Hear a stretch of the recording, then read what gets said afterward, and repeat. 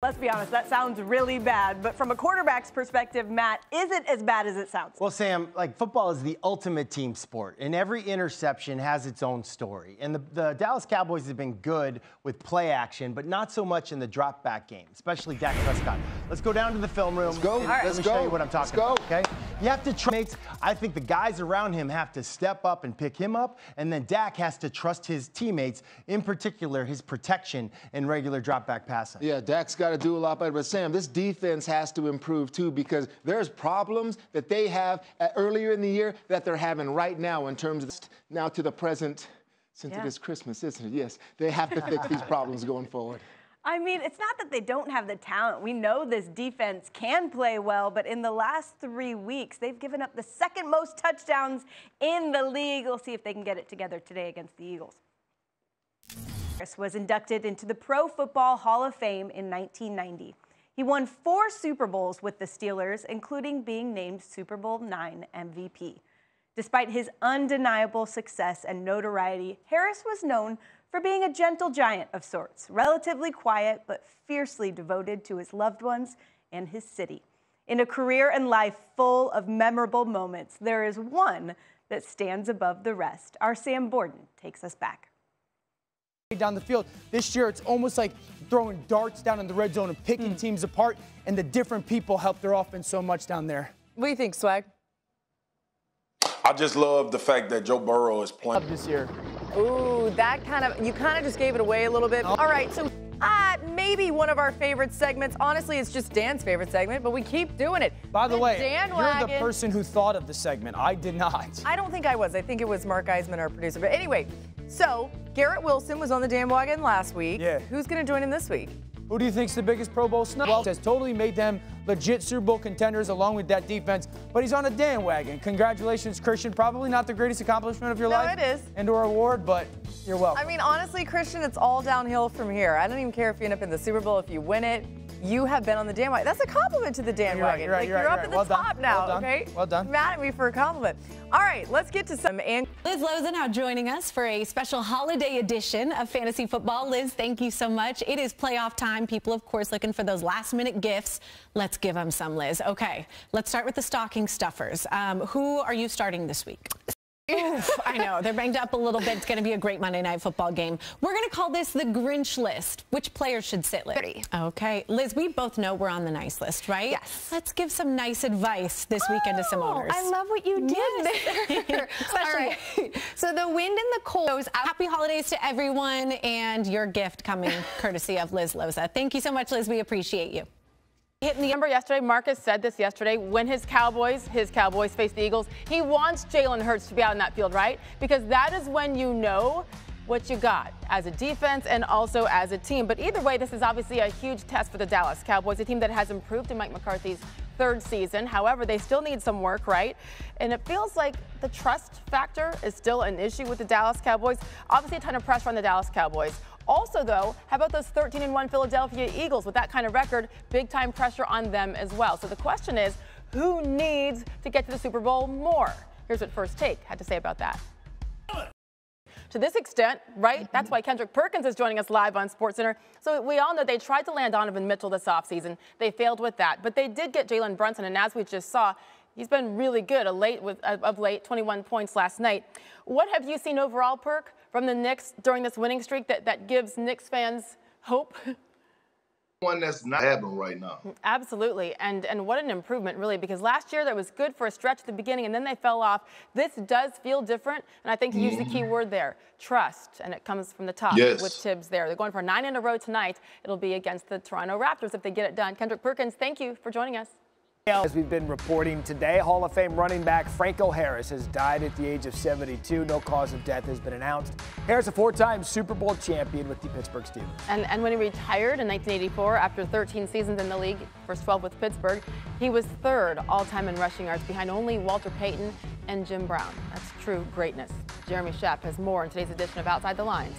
Holy moly is right, and we start SportsCenter tonight right there, observing the Hall of Fame career of Steelers legend Franco Harris, who died overnight at age 72. The Immaculate Reception, which happened almost 50 years ago to the day, Maybe his most famous play, memorialized forever in statue form at Pittsburgh's airport. But Franco Harris' impact in Pittsburgh and the NFL was immeasurable. A key cog in the dynastic Steelers of the 70s, a true ambassador for the sport post-retirement, and his resume undeniable. Much more reflecting on the life and legacy of Franco Harris ahead, but we switched to baseball, and with Steve Cohen handing out $100 million contracts like they're Tic Tacs, it's hard to believe there was a time when the Yankees were the bankroll kings of baseball. George Steinbrenner's willingness to spend buku bucks on his payroll helped create the distinction between big and small market teams. And while the Mets are grabbing all the headlines right now for their current spending spree, the Yankees making it official on their own splashy offseason move. And Michelle Steele has more in tonight's Sports Center report.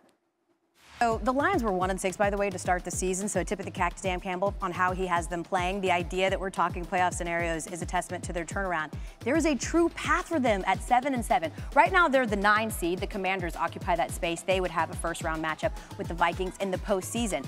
So they're going to be the ones to really factor in this, because even if we say Detroit beats Carolina this week, a very real possibility, that remains unmoved. It's going to take the Commanders losing one of their last 3 games to shift this at all. So let's give San Francisco the win this weekend. Look what instantly happens. The Lions slide right into there. And it's a very real possibility they keep that momentum as they face Carolina, host the Bears, and are at Green Bay for their final 3 games. A real shot at their first postseason trip since 2016. How bad they were, we've got to center around the conversation when they have definitely turned it around as we bring in our NBA champion, K. Perk. Listen, we know that the numbers are there, and certainly it's a better situation than it was at the beginning of the year, but what's your take on whether they're a legitimate title threat? Or not, they have at least steadied the ship, right? Again, as they face a Warriors team that lost to the Knicks last night by 38 points. A 10-game losing streak for Washington. You're talking about a Suns team that had another ugly finish. They keep losing games. What do you make of that exchange between Monty and Ayton? Man, go be great. Yeah, listen, some people pay really good money for aged beef. We'll certainly see if someone is willing to pay good money for Ayton's beef. As you mentioned, he can't be traded until January 15th at the earliest. Perk joining us to run down the 50th anniversary of that immaculate, not to mention iconic reception, is this coming Friday. And the NFL was well aware of that and made sure to schedule the Raiders and the Steelers right around the golden anniversary of the game itself, Nicole. Pittsburgh players, to boot, were going to wear 1970s throwback jerseys, and they were going to retire Franco Harris's number 32. It was pretty perfect. Yeah. Until what happened today. Franco was supposed to be there. Instead, Sunday is going to be about that play, but also about the man who made it happen, because Franco Harris died today. He was 72. So then there's the other New York team with the operating budget of like a really small country. Fighting Steve Cohen's. It's the land where the rich get richer, and the roster is essentially that of an all-star game. Carlos Correa to the Mets, because the Giants, while they can't disclose medical information, can say there's a difference of opinion over the results of his physical examination. So is there something, or is flopping skills, are they on par with, I don't know, pick one, take one? Because maybe, just maybe, Correa heard Boris, his agent, would get the Mets on the line. We have so many questions. Jeff Passan does have answers. Good afternoon, at least here on the East Coast. Welcome to a live Sports Center. Jay Harrison, Stage Steele here with you for the next 2 hours. How about the Jacksonville Jaguars delivering in the rain at the Meadowlands on Thursday night, and may have put themselves in the driver's seat in that AFC South division? The Jets, meanwhile, heading to the back of the playoff hunt line. Is it the end for Zach Wilson in New York? And what the Jets coach is saying about what the team needs to do now on Sports Center. Let's go. 9 weeks since the first Eagles-Cowboys matchup, and since then, a lot has changed. First and foremost, Dak Prescott. Dallas' loss to Philly in Week 7 was actually the only game they lost during his 5-week absence, and then they went on a roll again, winning 6 of 7, until last weekend's debacle against the Jaguars.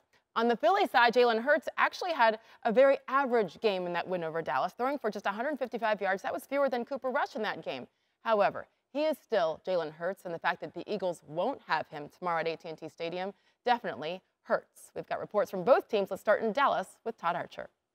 The 2019 MVP. He's good as we bring in our insider, Jeremy Fowler.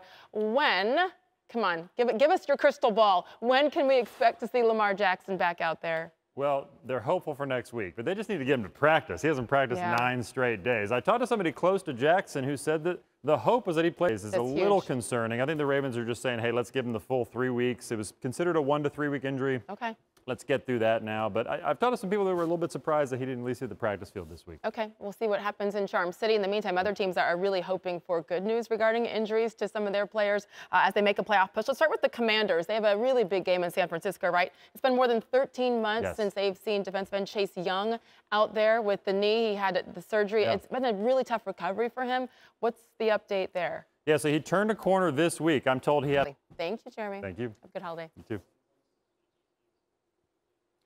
Sage, the nature. Ready for that. By the way, over the last few years, we all know the teams that have dominated basketball headlines: Golden State, Milwaukee, Boston, Phoenix, and deservedly so because they've all made it to or actually won the NBA Finals. And then there's a team like the Lakers who are just the Lakers, so we're going to have to always keep them in the conversation. But you know which team absolutely deserves to be in this convo? Ja Morant and the Memphis Grizzlies. They pushed the Warriors hard in last year's Western Conference semis, and now everybody knows how talented this team is, including the NBA schedule makers who have placed the Grizz front and center on Christmas Day.